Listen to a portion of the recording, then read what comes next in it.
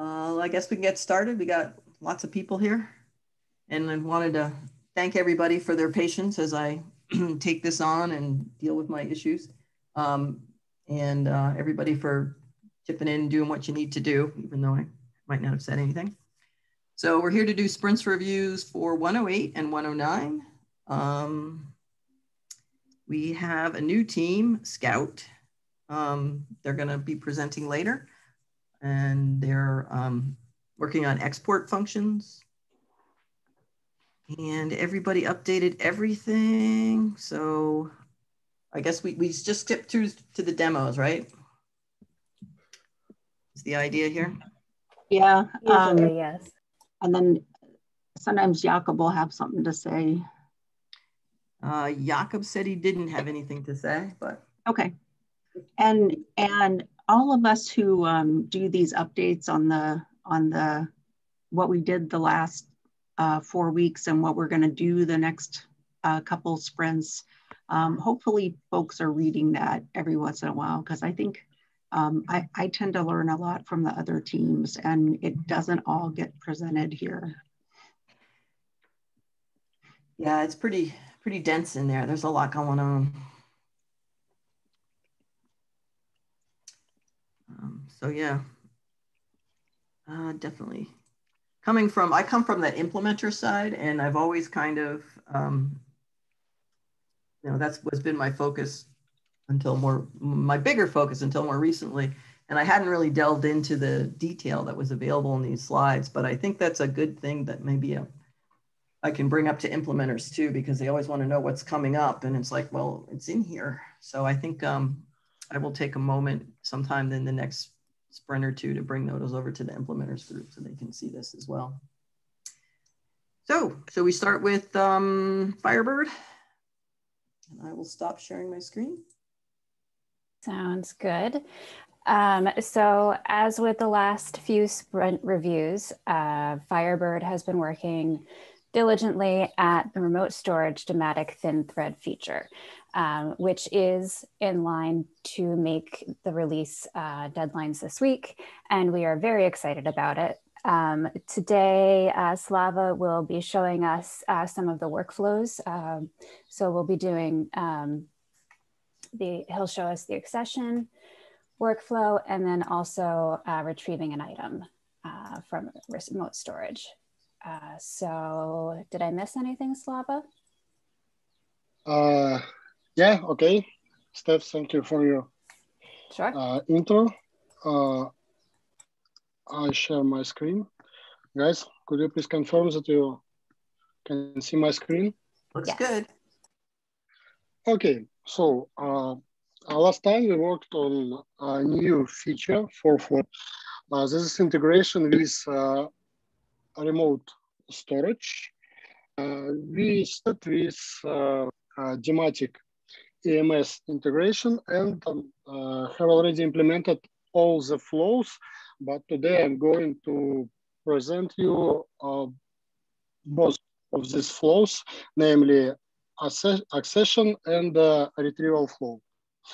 So the feature contains two modules, one for business processes, and second module for integration for API for storages. So, okay, let's start from accession flow, and I'll present how this feature works. Okay, let's imagine that we need to move some of our items to remote storage. What we can do? We need to go to the inventory and choose some items that are not located in remote storage, but in some FOLIO locations. For example, let's choose main library location and American Bar Association journal. We can see that we have several items that are located in the main library, and now let's try to move these items in the remote storage. For these purposes, we need to change effective location of this item. We can do this in the following manner. Let's choose, for example, temporary location, some remote temporary location, and save our changes. Okay, we can do this as well for another item. For example, this one.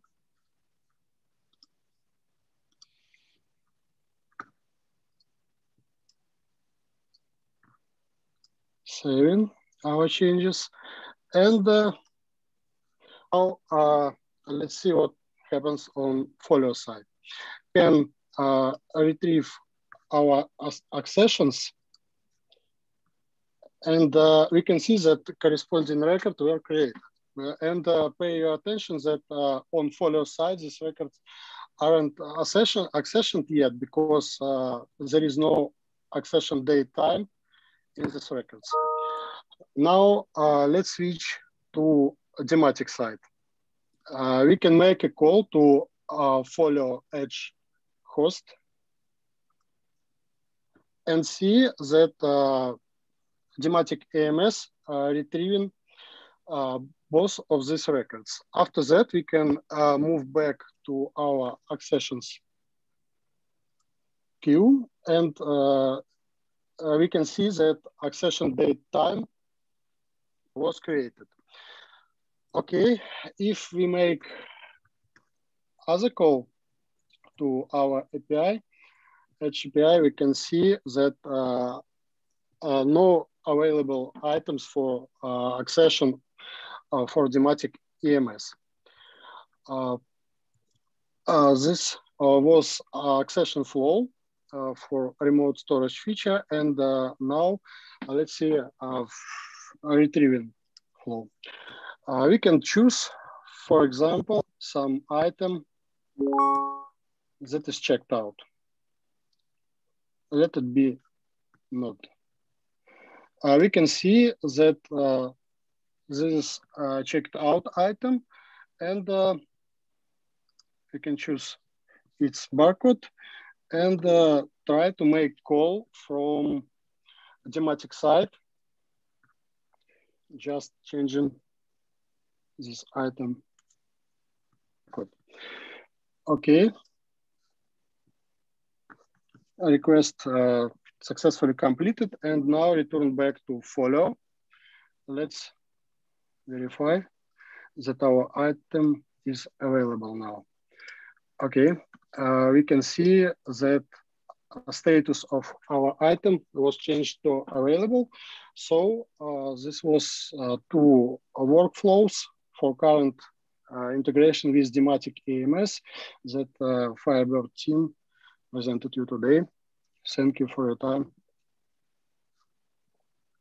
Slava or Steph, that first where the accession date and time changed, would that be kind of the equivalent? The material has gotten to remote storage, and now the remote storage people are scanning it to say, yes, we have it now, and we're gonna put it away. Is that what that means, the date and time, the accession date and time? Yeah. That's a great question. Or anybody that uses Dematic on the call. I don't know if there is anybody. So changing the location of the item is what triggers the accession process. So it still has to go through making it to remote storage and being accepted there. Okay. So yeah, that would make sense. You change the location, it hops on a truck, it goes out in the wilderness somewhere to where the remote storage is. Mm-hmm. And then somebody says, yes, I got it. And then that's what triggers the accession date and time. Mm-hmm. Okay, cool.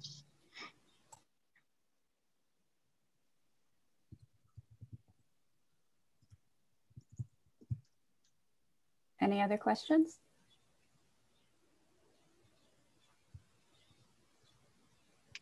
Thank you, Slava. Thank you. I stop sharing my screen. I did forget to mention at the beginning here was that we do have 8 presentations, so we're going to have to stick on the 10 minutes. Of course, you guys did a good job, so we're well in line. Kalila and Spitfire. Hey everybody, hey Kelly. So actually pretty timely that we're going after Firebird because my team Spitfire now is responsible for the quick mark modules that they originally developed.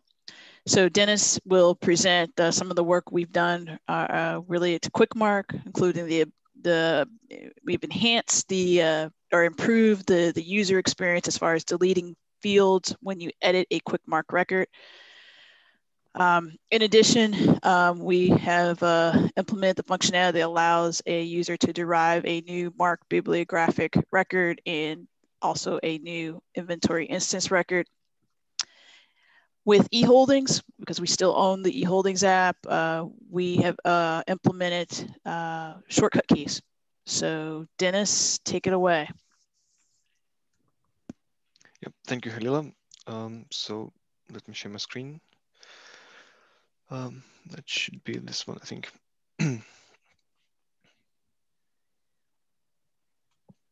So please tell me when you can see it. We can see it, Dennis. Okay, cool. Yeah. So as Kalila said, we have done some work in quick mark and inventory modules. So first thing I'm going to show you is this new derive new mark bib record functionality. So you can see that I here have opened a inventory record with source type mark. And we have added a new option in this menu, derive a new mark bibliographic records. So what this will do, it's going to create a new mark record and a new inventory item inventory record based on existing mark records. So as you can see for this example, almost all fields from the original mark records are the same, but for 001 and 005 and 999 and FF fields, which will be populated when this mark record is created.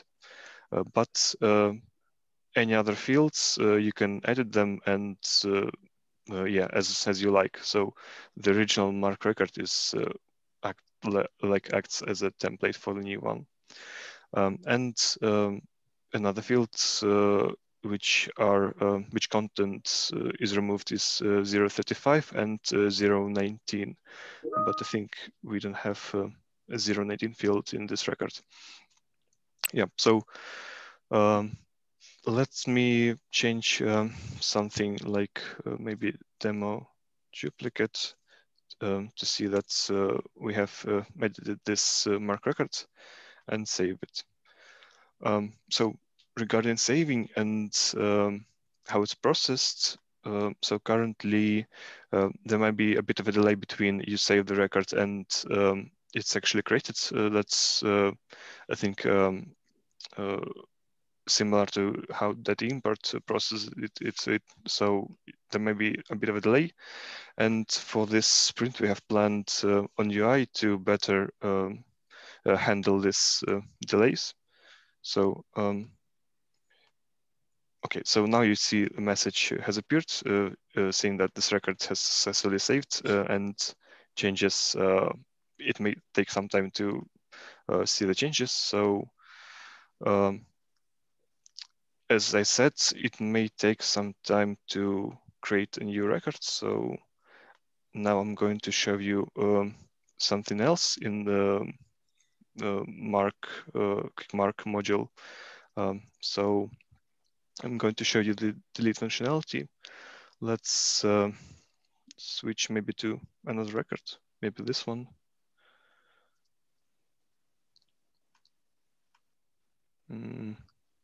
Seems like something is missing for this record. Okay, yeah. So let's go to edit in Quick Mark. So previously, when you wanted to delete a few fields in a Quick Mark record, you had to confirm deletion per field.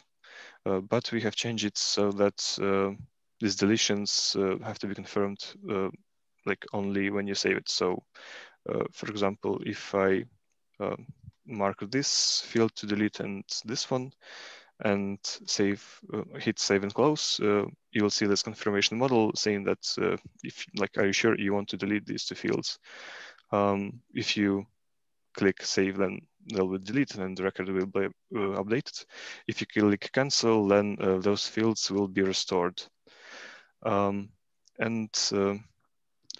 Other like small note is that if I, for example, make changes to some other field and I delete another one, if I hit save and close and cancel, this edit is still present, but also this field is restored. So only changes that are cancelled is the deleted fields. So let me go back to the inventory items and see if we have created a new record.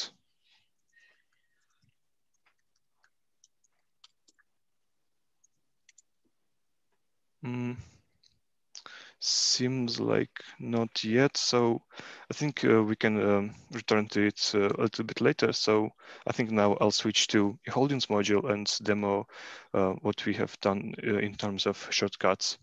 So for shortcuts, we have implemented a few of them. So the first one is creating a new title or package item. You can do that by pressing Alt-N, and that takes you to titles new page, or if you're on packages list, Alt-N and takes you to package new package page.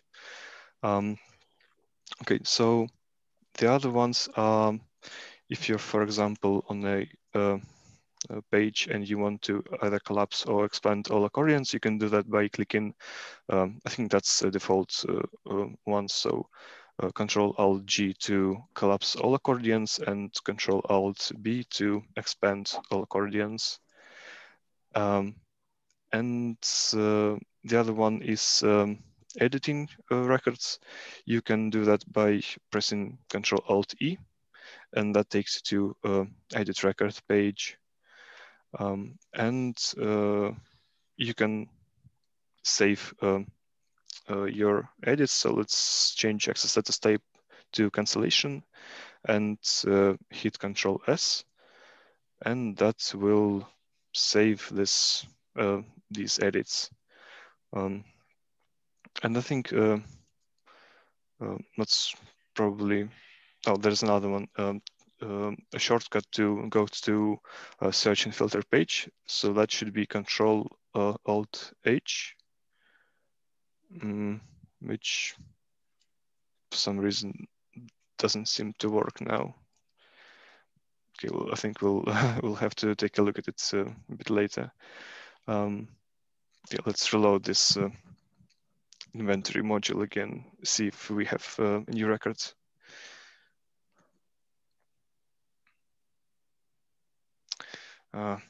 Doesn't seem to have been created yet, but Isn't yeah, that what's showing in the left-hand screen? It says instance record derived.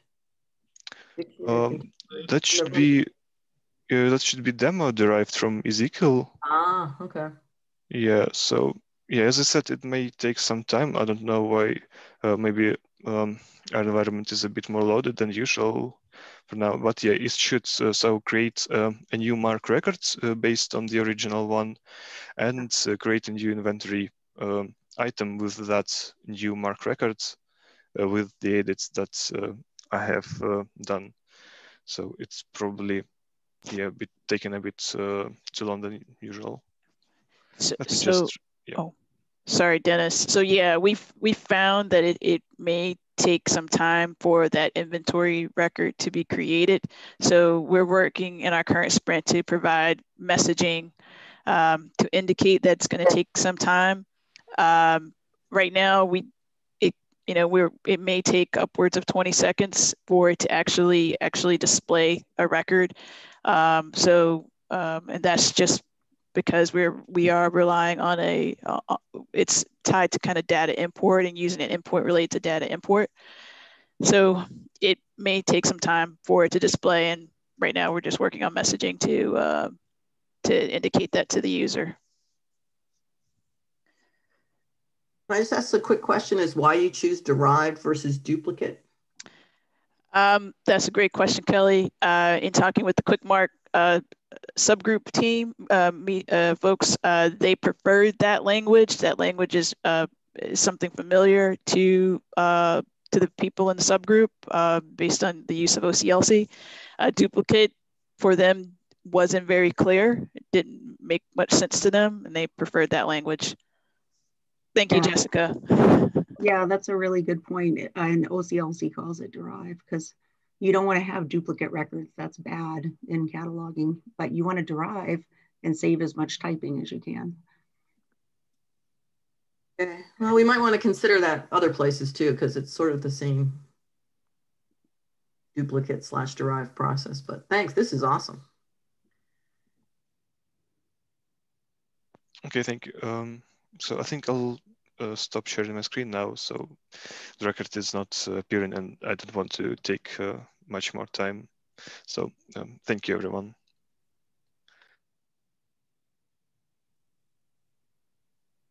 Hopefully following the chat discussion, there's a lot of good information also and discussion going on over there.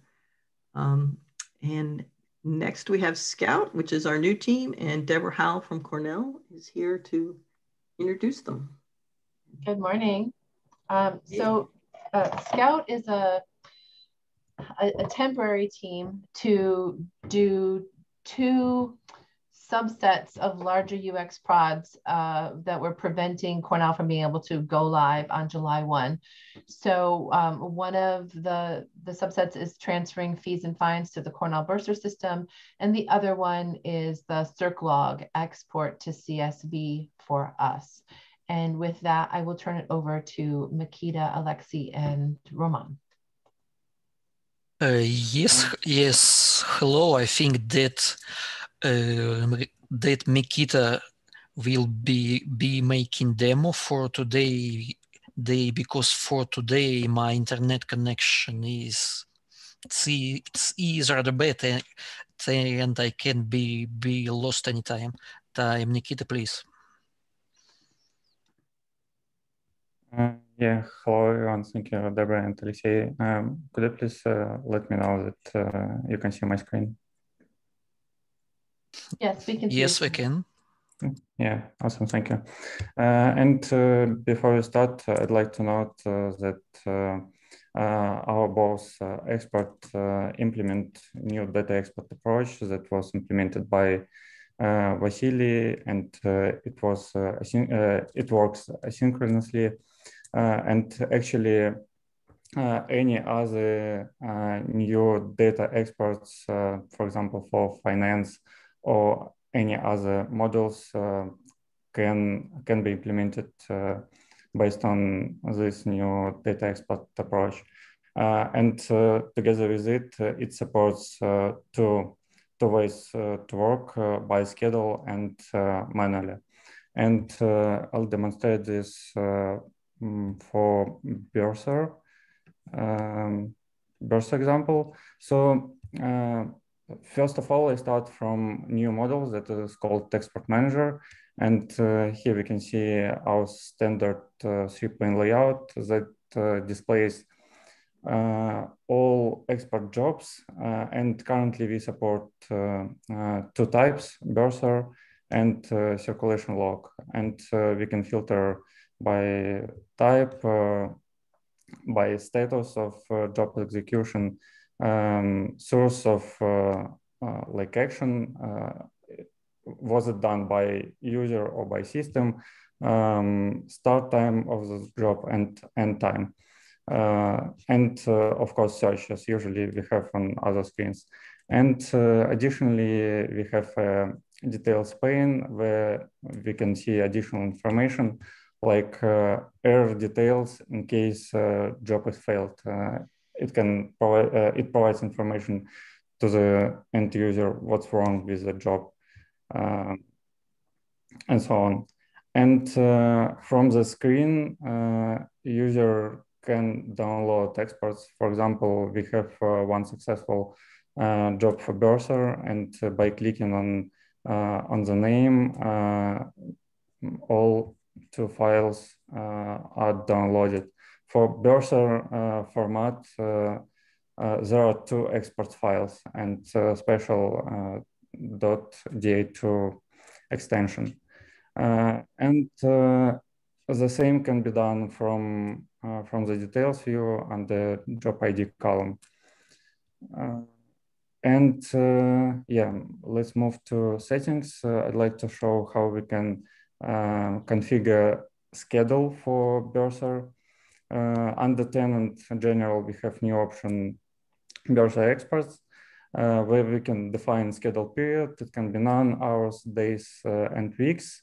None is by default, but currently it's configured hourly, and there is additional schedule frequency fields that describes that job will be executed to 1 time per 2 hours. In case we change to days, we have additional field like scheduled time. It means that job will be executed at specific time. For example, I want to execute at 8 p.m. Every 2 days. And in case we select weeks, we can set up days when job is executed, and tell back to hours, and to show an example with how like that it can be saved. And additionally, here we can define folder for S3 bucket to save our exports, and additional job parameters, days outstanding, and pattern groups to do our export. And in case job is failed by schedule, or user want to execute it right now, we have a button run manually. And when it's completed, we see a message that job is scheduled. And we can go to Export Manager and see that we have new record here with scheduled status. And yeah, now it's in progress. Maybe in time it will be completed, but to not waste time, I think we can skip this and finish our part. Yeah, that's it from me. Thank you. Is that scheduler a shared component, or could it maybe become a shared component if other apps might need it? Yes, it will become a. We have a meeting this week actually to start talking about turning this over to the larger UX pods that these were split off from. Okay, thank you. Oh, we can run export jobs of any type by this schedule. Yes. Okay, good. It was a nice little UI for scheduling.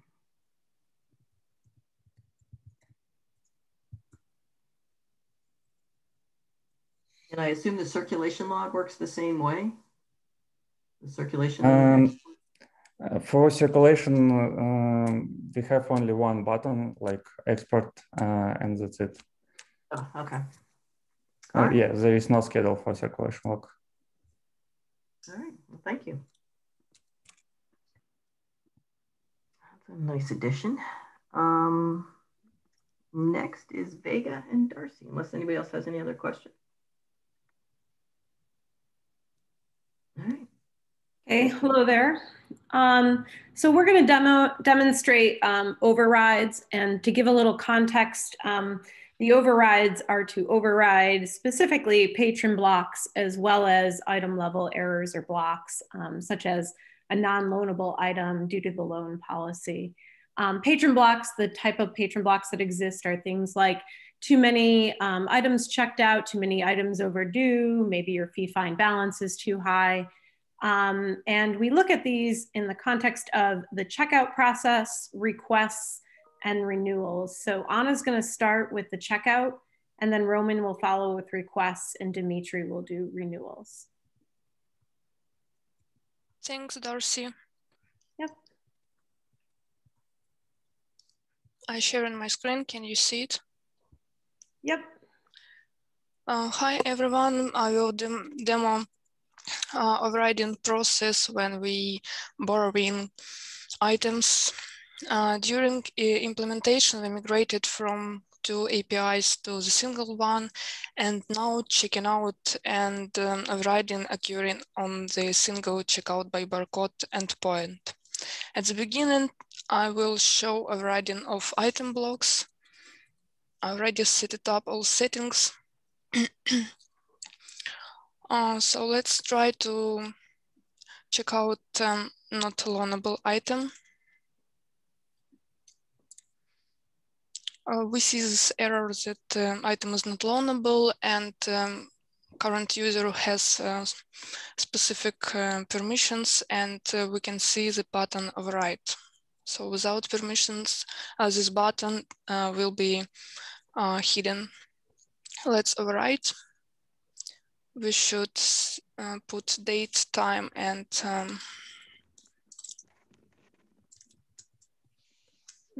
some comment.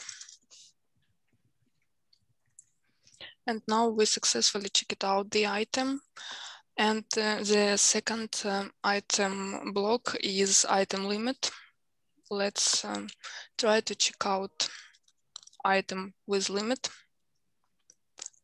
We successfully checked out first one. Here we can see the policy limit of 1. So let's try to check out second one.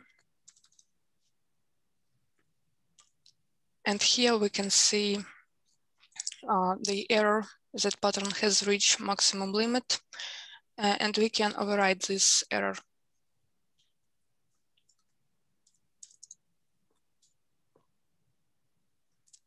And now we successfully checked out the second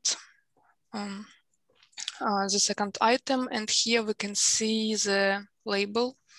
That item limit was overridden. And now let's try to override pattern blocks. Let's find blocked pattern. And here we can see that the current pattern is blocked from borrowing, but we can override this block. We should put some comment.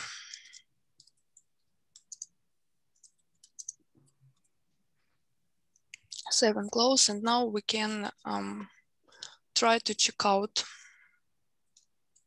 any item. And here we can see that we checked out the item for blocked pattern. And now let's see how work combination of blocks. So let's try to check out not loanable item. And again, appears the model, override. And here we should set the date, time, and we can see also the comment from the previous model. And here we can extend it with some extra info. Save and close, and we successfully override it.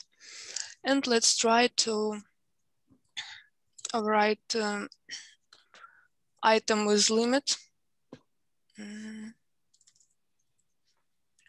First one will successfully check it out, the first item. And let's try to borrow the second one. So error message we can see again, override. Here the same first one comment, we can extend it with comment 2, and we successfully override it. Item limit, And again, we can see the label.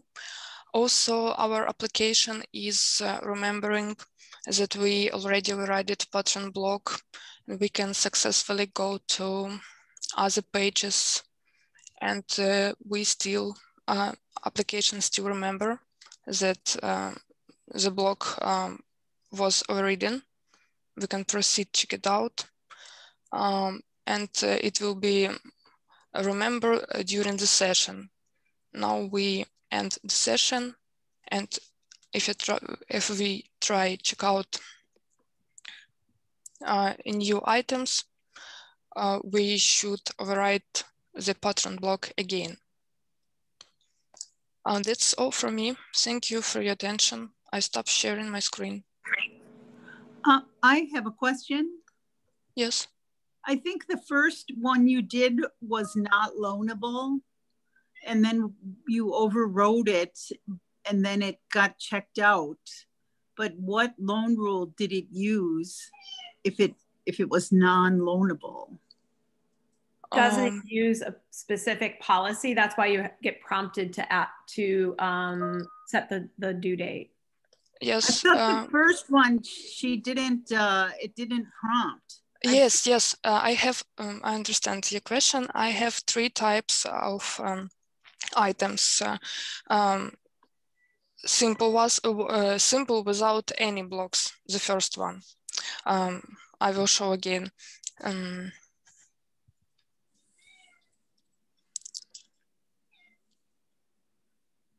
Oh, not this page.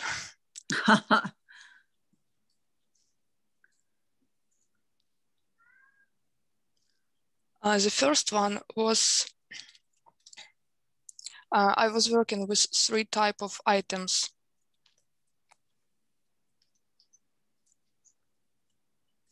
It was the book. It has a policy 1 hour. And the second type, that's settings I was prepared before. It's not loanable. Oh, and then it does get, you do pick out the date. Yes, we can see different policies. Not loanable for this item. This is DVD material type. 1 hour, it's this type doesn't have any item blocks. Right. Okay, thank you. Great. Roman, are you ready to do yours? Thanks, Anna. Yeah, I'm ready. I'm sharing my screen. Yep, Can you see it now? Oh, yep. Great. Well, the other override feature that I'd like to show is request overriding. I already configured the limit for the pattern group of my user, and only requests will be blocked automatically after reaching the limit. Let's go to the users.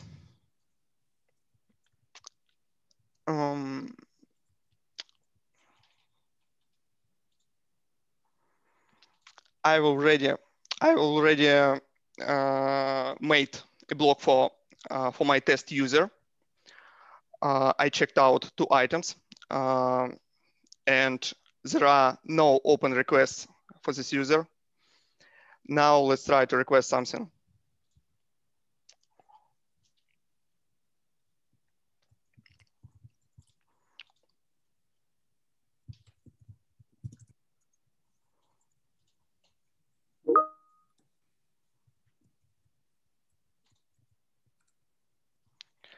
We can see an error message that pattern has charged out the maximum number of items. There is a button override. If the user didn't have permissions for overriding, we wouldn't see this button. Since we see the button override, it means that user has permissions and request can be overridden.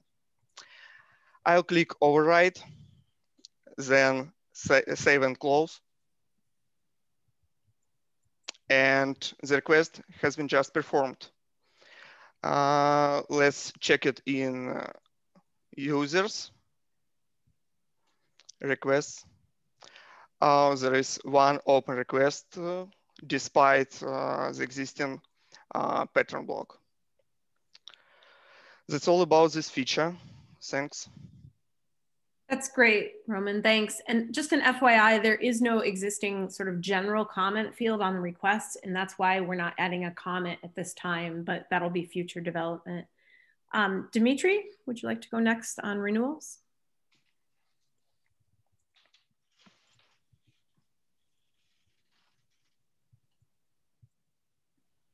Dimitri, are you on? And maybe, oh, okay. Maybe you're on mute? Yes, I already start sharing my screen. Great, we can see it. Yeah. First of all, we can renew from several places. The first place that I want to show you, when we on our list, we select several items. We click our renew button. How you can see, we have a pattern block model. Override button will be displayed only if current user have no necessary permission. I click on it. I add comment. I save my changes. How you can see, we successfully override one item, and we have several errors for others that we cannot override.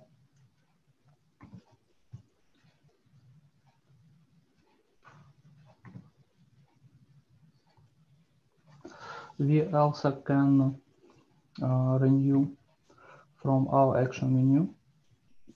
I click our override button. I click on save and close. How you can see, successfully override loan. Also, we can renew from the loan details. I also click override. I enter my message. I click on save and close button. How you can see, we successfully override our renewal from 3 places, and in all cases we have a correct action that we renew from override. That's all. Do you have any other questions?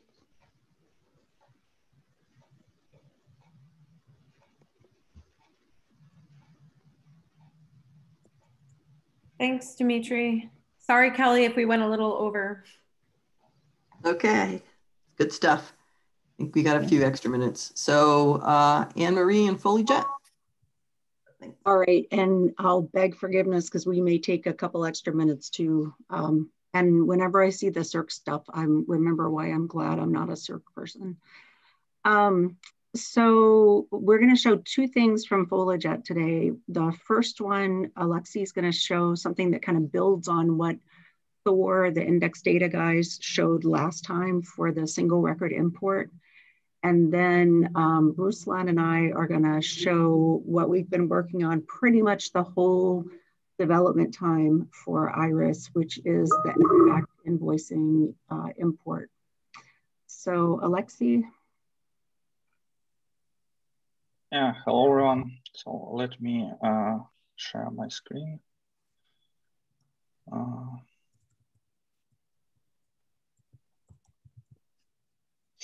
Okay, do you see it? Yep. Nice. So as Anne-Marie mentioned before on previous FOLIO demo, you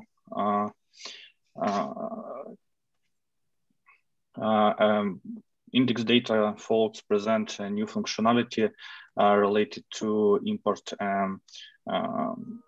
mark records and creating inventory instances from external sources. And FoliJet team from our side in some way extend functionality for login and fix several bugs. So let me share how it works and how we can view logs for such kind of imports. So let's start with importing a new record. You can, after the import in inventory application, you can go to data import application, and as you see, there are no any log records related to single record import. But you can find it in view all screen. It was made for let's say hide a lot of possible journal records from logs, because it can be a pretty big amount of such operation can be performed. And as you see, we have on the top of this list a record in our log spreadsheet. We have no file name label for such kind of imports, because there are no let's say uploaded files like in basic data import, and we have job profile name that describes this kind of import, so it's a default create instance. By clicking on this record, you can see list of records that were, let's say, created. And in this case, we have one record and several operations, like SRS mark beep was created and instance also was created. And by clicking here, you can find all information about this mark record in JSON format, and the instance entity in JSON format also. But also it works this in same way for update action, because you can in some way import the wrong file and you want to overwrite it. So you can find your record, perform overlay action with another one or CLC number.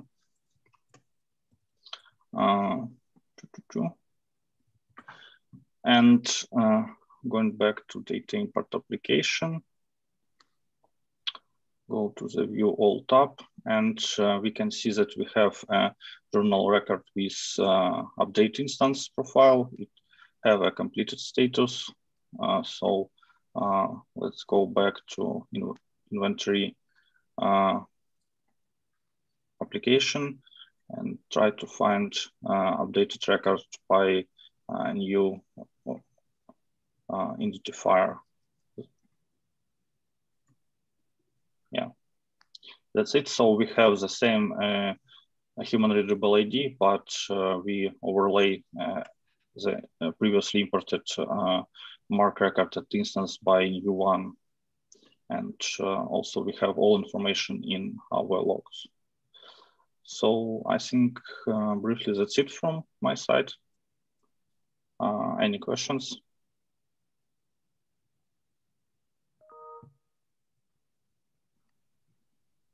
Okay, so I'm stop sharing.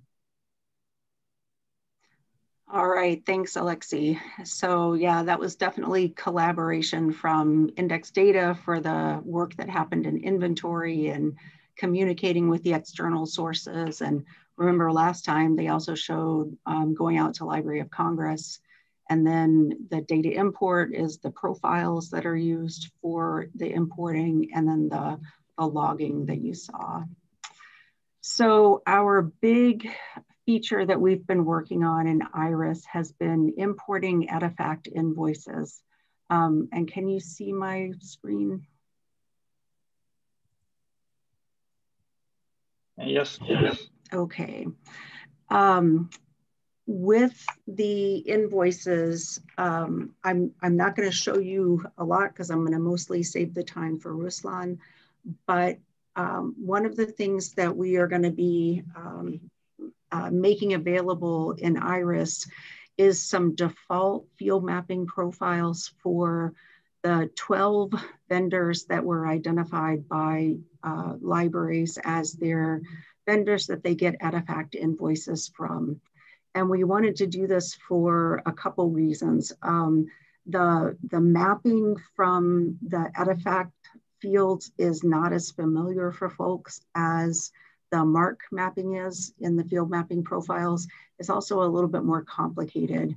And so I'm working on a wiki page that describes the structure for the syntax that will hopefully help. But we also are kind of creating these stub profiles that folks can either update if you do use that vendor, delete if you don't use that vendor, duplicate if you need maybe a different import profile for E versus physical or for serials versus monographs. And then once you've updated them, we won't change them again when you go through migration to Juniper. So we've created these stub profiles. None of them will work with the details that they have currently. You definitely have to add some local details. Your vendor code is a good example of that. And then they need to be connected to action profiles for create invoice and job profile with one action, which is to create invoice. There's no invoice level matching involved because you're always going to get the complete Edifact invoice in one file. So you don't have to hook it up the way that you might with MARC invoicing. And this also takes care of a bunch of the work that's needed to power the MARC invoicing, which is going to be our next feature in Juniper. So with that, I'm going to stop sharing and hand it over to Ruslan to show the importing. And we're also doing it on our Rancher environment. There's a bunch of acquisitions data that you have to get in place to actually import the invoices and make links. You need vendors and funds and orders and acquisitions units. And so we didn't want to try to reconstruct all of that on the shared environments. Thank you, Anne-Marie. Hello, everyone. Let me share my screen. Let me know when you can see it.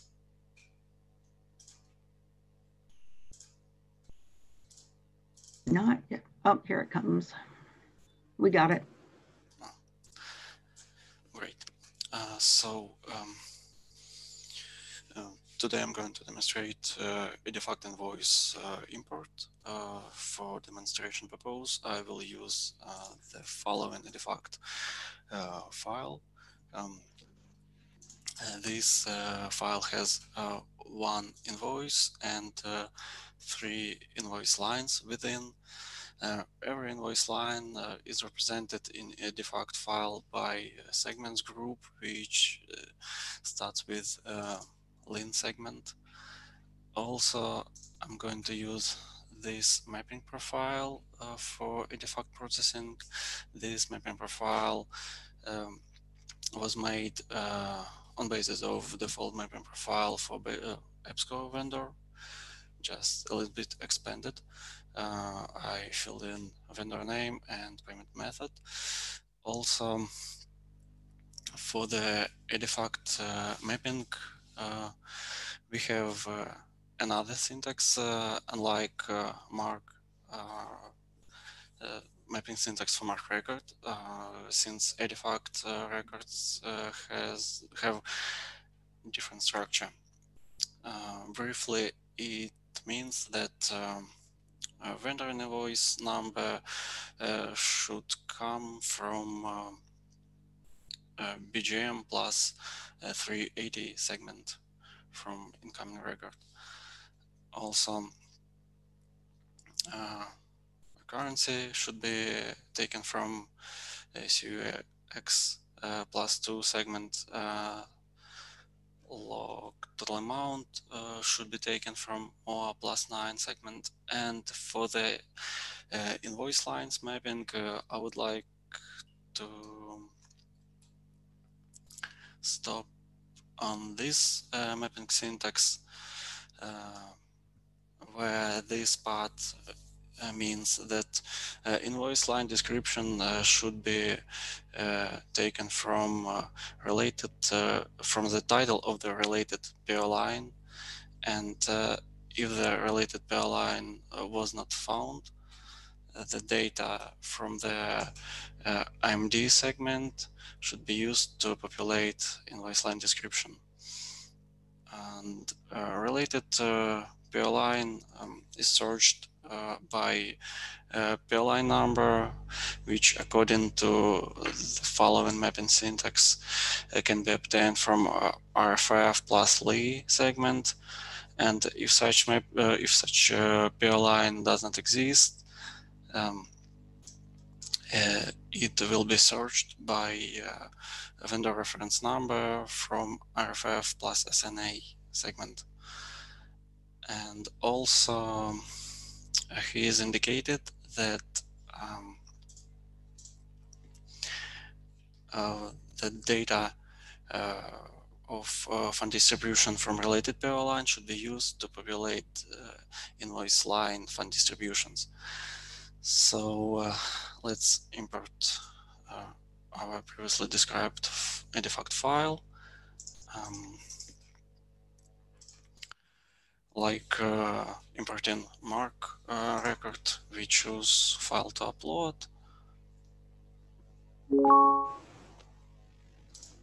And then we select corresponding job profile for further processing. I will choose this one.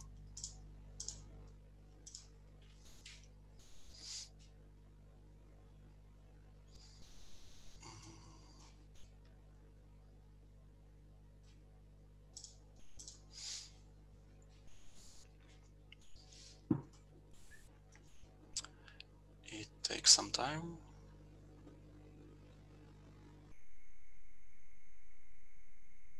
And as you can see, our file was successfully imported and processed, so the new invoice should be created. So let's check it. We can find newly created invoice by vendor invoice number from BGM segment as it was specified at the mapping profile. So let's go to invoice application.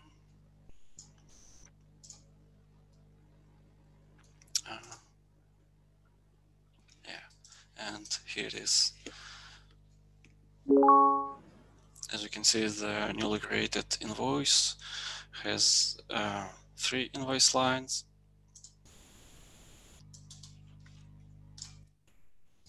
And also invoice date to October 2019, which came from the appropriate DTM plus 137 segment, log total amount, which was taken from MO9 segment, and also here we have vendor invoice number, which we already saw at the BGM segment, and vendor name, which was specified as default value using plugin. Also, we can see that according to our mapping profile, for the first and second invoice lines, the description was taken from title of the related PO lines correspondingly, and for the third invoice lines, any PO line was not matched, was not found. Also, created invoice lines have field fund distribution from the related PO line according to our mapping profile. So let's check it.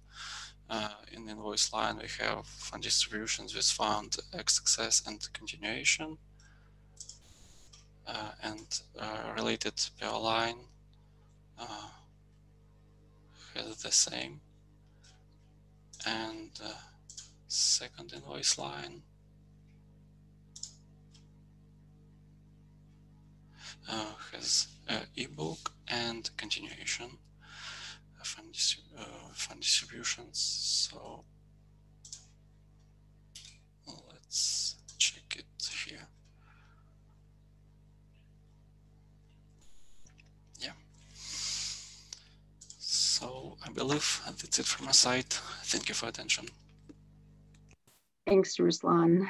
And we still have one little piece left to finish up some of the log stuff, which again, we had to rebuild because of the edifact structure being different from the mark structure, but it's all coming together.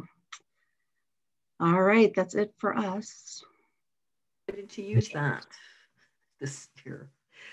I'm going to have a little change in the schedule because the developer has to leave, but can we go next with the ERM group? Thanks very much for that. I do appreciate it. Just share my screen.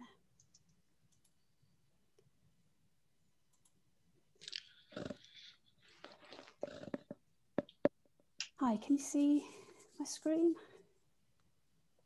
Yep. Yep, looks good. Great, thanks. So Ethan and I are going to show you a very small piece of work that we've completed recently in the ERM team, which is to hide empty accordions. So this example here, as you can see, has quite a few accordions and agreements and licenses. Both apps have the same sort of pattern, as do many apps in Folio. So our user organizations all work in very different ways. They have different workflows and processes. Some libraries have told us they will never use future licenses or historical licenses, but the way it's implemented, was implemented, you know, all organizations see the same set of accordions. So quite often the accordions were empty. I'll just switch over to this, this agreement, which has a minimum amount of information entered. As you can see, we've only got 2 accordions now. Agreement lines and notes are the exception to the rule because both of them have got controls. So add agreement line and the note controls here. So it's not possible to hide these when empty. If we just go and do a quick edit, so add an internal contact as an example.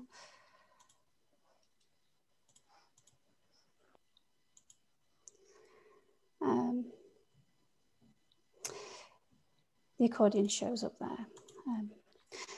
So that's pretty much it. I'll hand over to Ethan. He'll give you a bit of an overview of how it's achieved technically.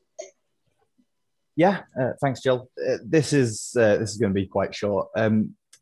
Originally, we'd wondered if it was possible to do this in a really nice sort of generalizable way by having some sort of higher order component that might look at children, see if they're going to render anything, and then either render them or not.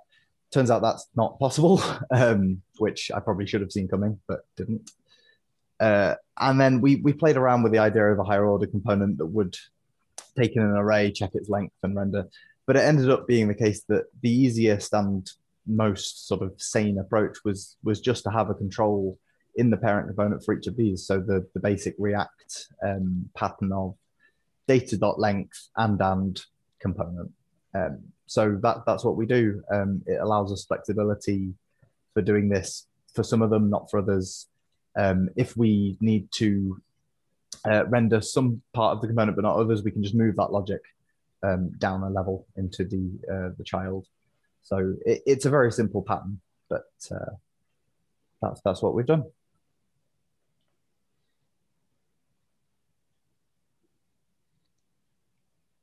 Good. It looks like there's not as much, which is great. Thank you. Thank you very much. All right. And that moves us on to,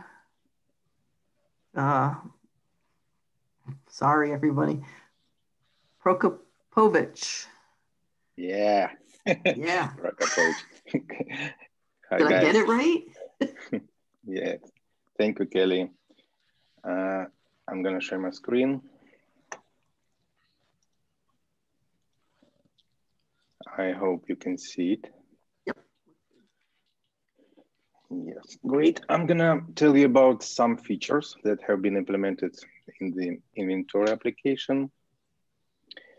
It was added a group of permissions related to new item statuses. These permissions work in a similar way, and let's check one of them.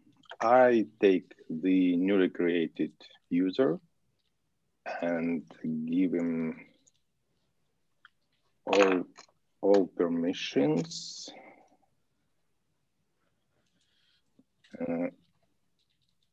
All permissions except, oh, sorry, Russian. Except, let's say, mark item in progress non-requestable. It presence or absence is easy to notice by its rat alone name. Save, and after save and close, oh, here you are. Oh, I'm really happy when I see permissions added instantly, right? And when we log in with this user and select any item, any available item, for example, sample this one, and oh, sorry.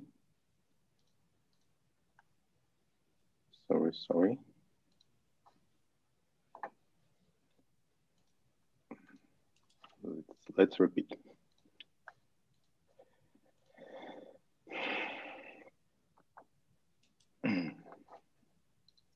User, active user. Let's check his permission again.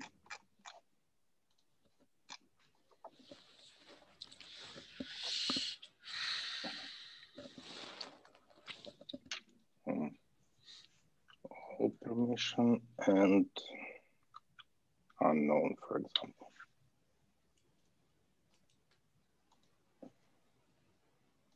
Save. Save. Yes. And log out. Log in as a user. And let's go to the inventory. Item, yes, available.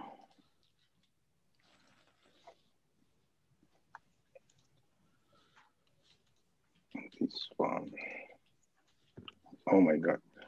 It worked recently, just recently. I don't know what happened just right now.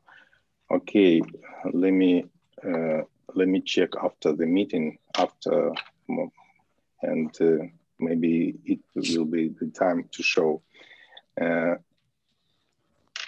I will show you another small change in the inventory application.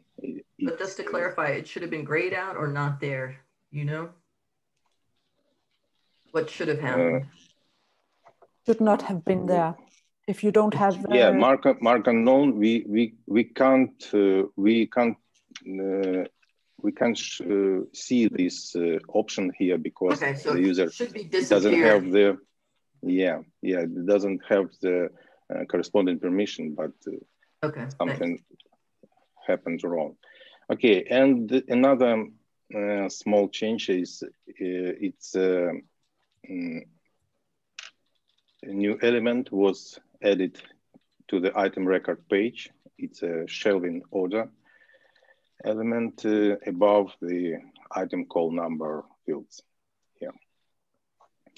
And next improving was here in the instance record item list for holdings, and it was improved sorting of items in the enumeration, in the volume, and in the copy number fields of this item list. And before, I'm going to show you how it works in the volume field. Before I sort these records, and before that, the item in this field were sorted as strings, and now you can see that they are sorted as numbers. If sorting were done by strings, the order would be something like V1, then V11, and then V2. And now you can see the records sorted by numeric values instead of strings. And the next feature I'd like to show you today is also here in the inventory. And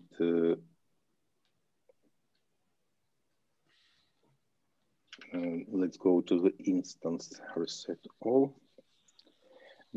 And now we have the ability to search for instance, not only by its resource title, but also by alternative titles, index title, and series titles.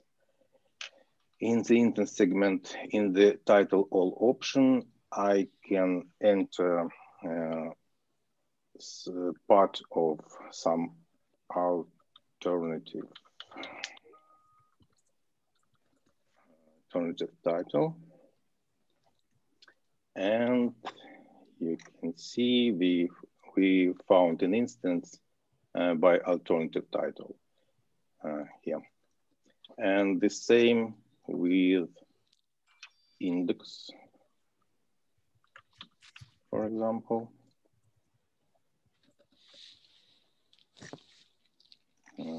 Yes, index, we found the instance that matches the term in the search field.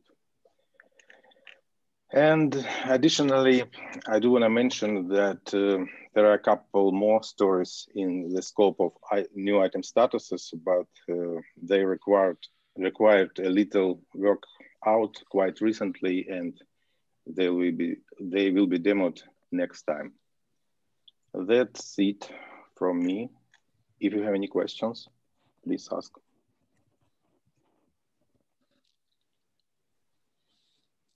Good. It's good to see this stuff coming along.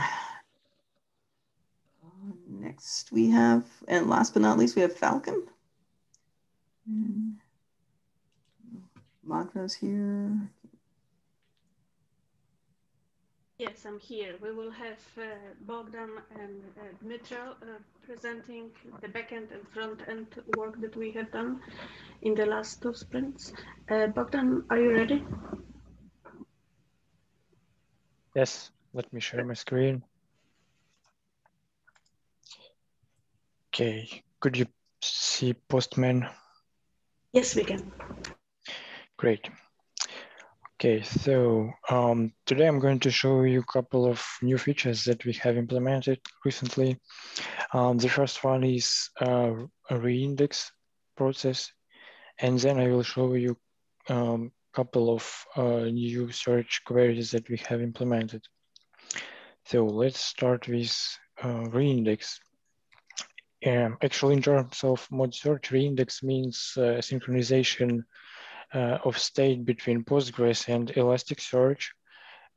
This process is useful when, for example, there is some breaking changes in Elasticsearch index structure when some properties changed or some analyzers changed, or when we are going to send existing database to make it searchable. So here we have a flow chart of the entire process. Actually, it is, I would say, consists of two parts. The first part is in mod inventory storage, and the rest is in mod search. In mod inventory storage, we have I would say a system API that allow us to stream instance IDs from Postgre database to Kafka topic. And then mod search consumes these events and call mod inventory storage in order to fetch latest state of the instance with the ID and with their items and holdings. Yeah, and then this response is interpreted in some another structure that is sent to Elastic. Actually, the most time-consuming parts are scalable, so you can easily speed up the process by deploying a few more instances of mod search or mod inventory, and so on. Let's try it. So on Bugfest, on Falcon Rancher environment, I have created a tenant, and for this tenant, actually we have nothing in mod search index, in Elasticsearch index, and but in mod inventory storage we have like 29 instances, and the goal is to get these instances in the mod search index. For this, we have this separate API endpoint that is search index reindex. Let's call it. So yeah, here we have response that job has been submitted and it is now executed in background. But since the data set is small, we should have these instances indexed very quickly. So here we have all the instances. Okay. Bless you. Sorry. Yeah, and now I'm going to show you just a few more queries, but first let me just switch to our regular tenant.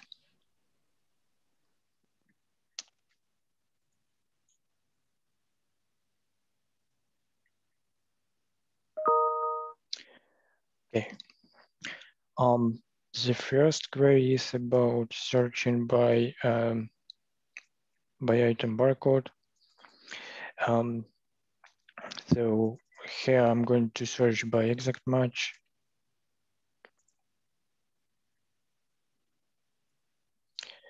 So here we have item embedded into instance with this barcode, and it is also possible to search by with wildcard.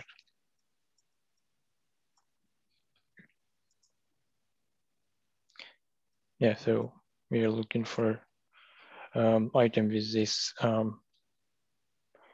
90 prefix, and here it is. Okay, next query is about ISBN and ISSN search.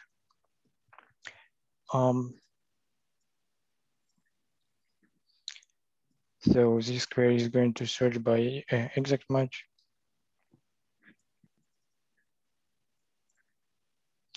And so here we have this failure.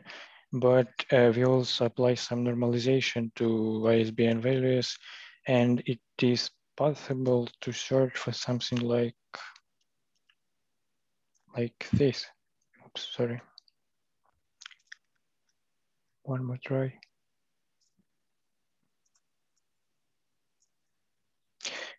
Yeah, like this. So here we have this hyphen and space, but this original value should not have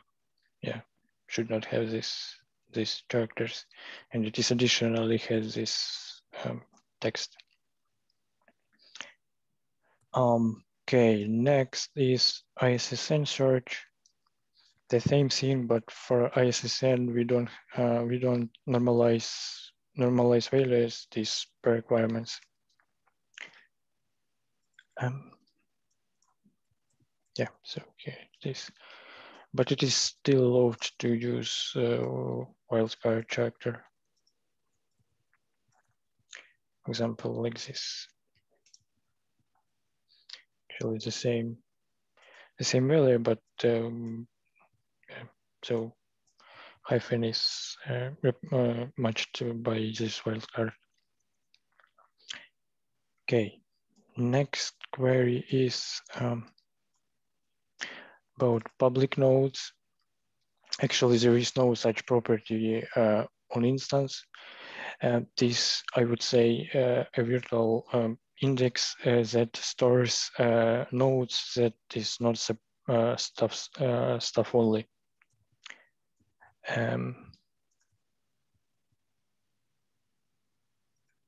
Yeah, so this is basically a full text index. Okay, next is discovery suppress search. Yeah, so there is only one suppressed instance, but we also can specify false. And there is most of the instances are not suppressed. And the same query, but for stuff suppress, there is two stuff suppressed instances. Then we have we are able to search by language. So we can, for example, we are looking for instances with language English, but we also can, for example, search for French. Yeah. And next query is search by tag. So we're going to search for instances that has this tag demo. There is only two such instances.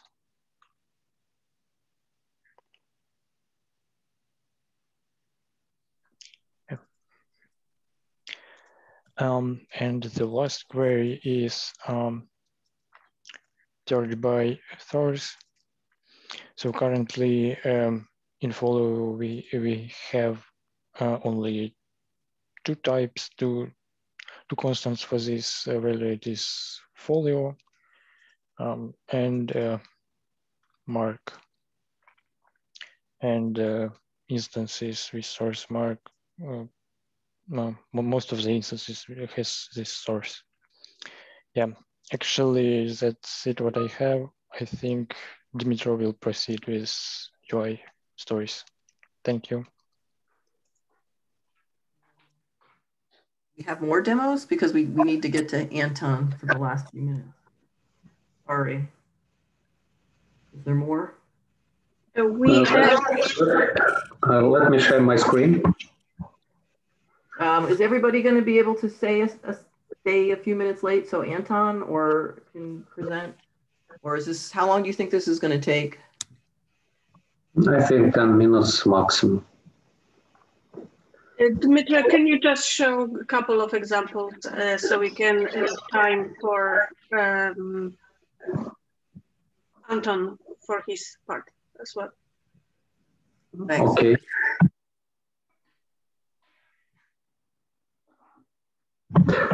Hello everyone. Today I'm going to show you how advanced search works. We have two options for performing the search query. First, we can type any search term, for example, Boston.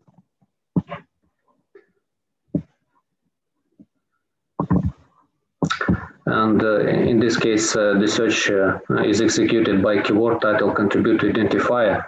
And the second option is to use a structure that contains a search option, an operator, a search term, and a Boolean operator. For example, we can type a search option or select it from the list. And when we type, options are highlighted and filtered. When any search element contains two or more words, it is quoted. Then we have to type the option. And if we type not one of the suggested and confirm it, the validation message appears. Then we should type search term. And here we can continue to type optional Boolean operator or make request. I make request. As we can see, we have results, and we can continue to type optional Boolean operator and the structure.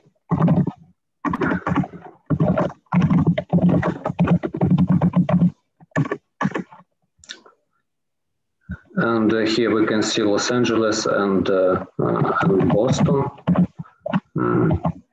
Also, round brackets are supported, and I want to write this expression shortly. Here we can see 223 records, and the same number of records will be after. Yeah. I don't know. She just said they have extras. Can you get here right now? Go. Okay. Don't even change.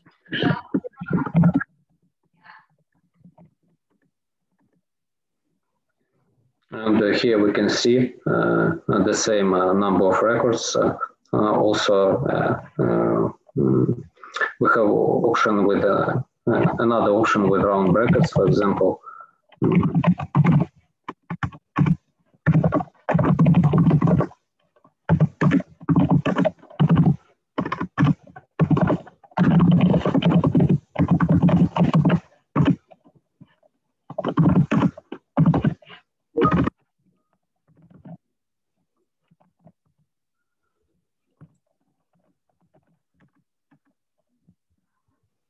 And here we can see 224 records. One record has been added, and it is our instance HRID. And I want to add that we can confirm any search element by pressing enter or space button. Besides, for the search term, it is confirmed by pressing on only enter button. That's it from my side. Thank you. Thank you so much. Question: how big is the database? How big is the database you're searching? Because this is pretty fast. We had several hundred records. I know it was updated recently. What is the current number? It is about 50,000, I believe, but it is like for now we cannot show the performance because it is not the actual setup in terms of hardware. If it is more data, we need more powerful hardware. Okay. Very cool, very fast though. Thank you. Anton. Yes, let me share my screen.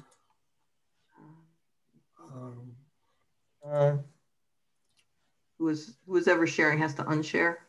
Yes. Sorry. Let's see, Dimitri or There you go. Thanks. I promise I'll be very fast. So, couple announcements. I hope you can see my screen okay. So, first one, we switched reports from Bugfest to from Big Test to RTL Jest.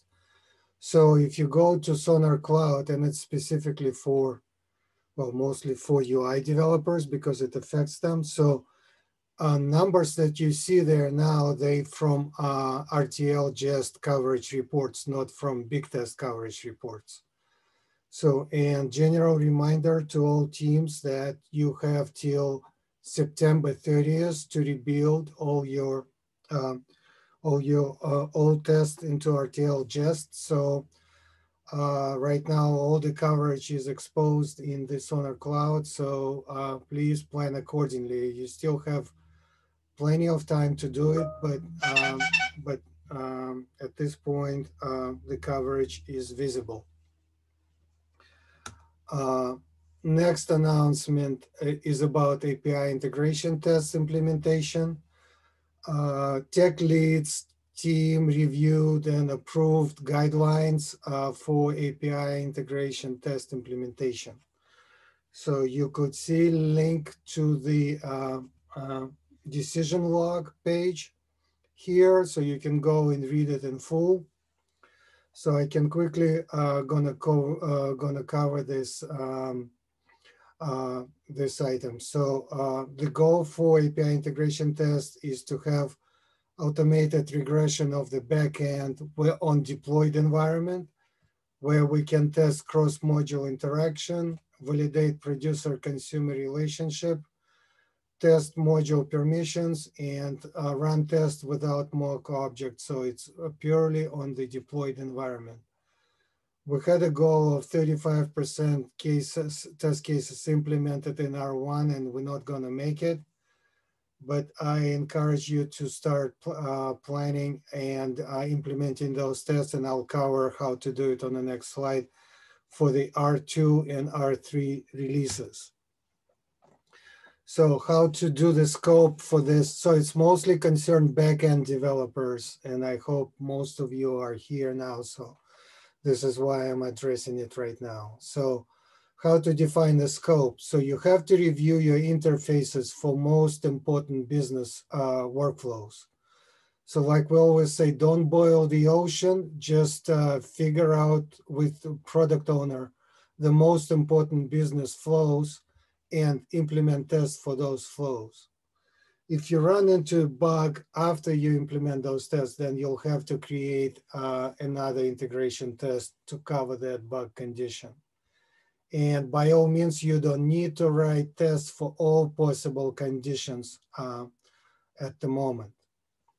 Now, going forward, for all the new features that you're working on, again, you need to create those tests. So it must be added to your definition of done, and you should not skip those tests as it was done before, but we didn't have guidelines before. So the guideline, you need to have those tests included into your complete feature. For the tests, for the features that already been implemented for a long time. So we're asking all teams before the R1 release ends to have your meetings, identify important business workflows, and so kind of create a test plan for those workflows and estimate them. So create JIRA tickets, matching JIRA tickets, and estimate for those JIRA tickets. But that's for the existing interfaces, not the one that you will be working on. So, and this is action items for the teams. You have to change your definition of done to make API integration test as a required item in your checklist. So all the, so you have to adjust estimates for your R2 features that they would include those tests, and features should not be considered done if you don't have those tests. And again, for R1 is create test plans, meaning review your interfaces and identify important business workflows, and estimate work is needed to implement a test for those workflows. So that's the ask for the R1. R1. So no code is needed, but planning is. So that's all I have for the time being. Are there any questions?